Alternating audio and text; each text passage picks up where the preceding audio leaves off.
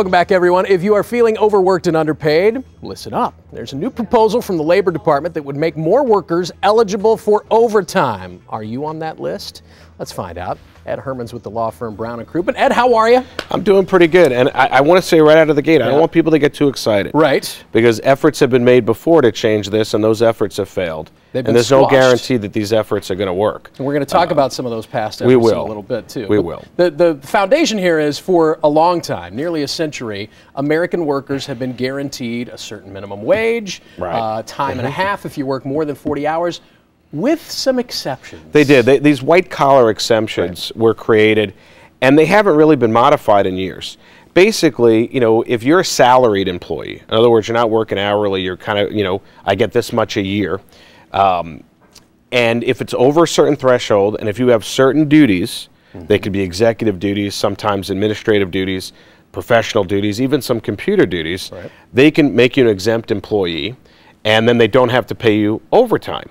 And the threshold for that, salary-wise, is just a little over $23,000. That hasn't been changed in years. If you're a family of four, that's technically below the poverty level. So that seems awfully low. It gets to the point where if you have a person that meets these criteria that's exempt, they could be working 50, 60 hours a week and technically be making less than minimum wage.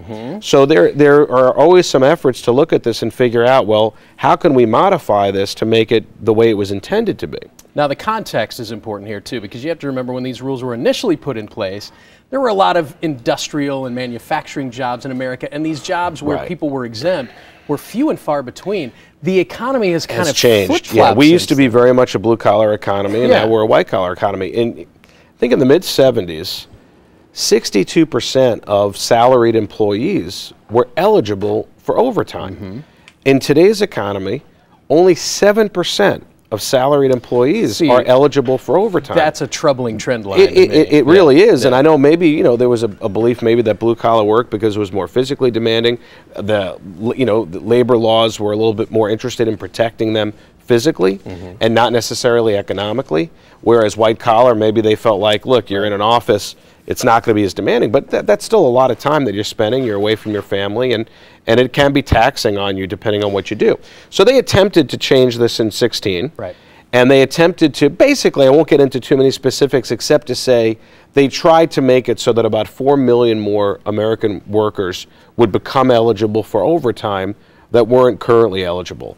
And they couldn't get any traction over it. You know, businesses, as you can expect, will pretty much do whatever they can to fight this stuff because it increases their costs, just the same way they always fight increases to the minimum wage. They want to maintain and make profits.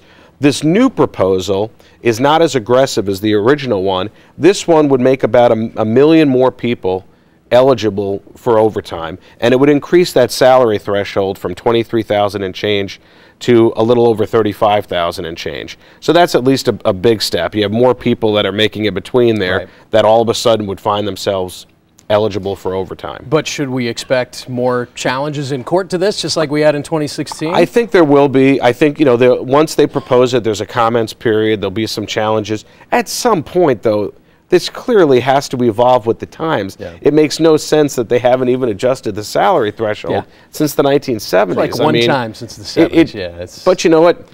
I won't make any predictions because I know how powerful big business can be and how they can dictate terms. So. But at least we're having a conversation, and we know how things go. If you get a little momentum and a groundswell of local support, sometimes that can help change things. Ed, thank you very much. We appreciate it. He's exempt, by the way.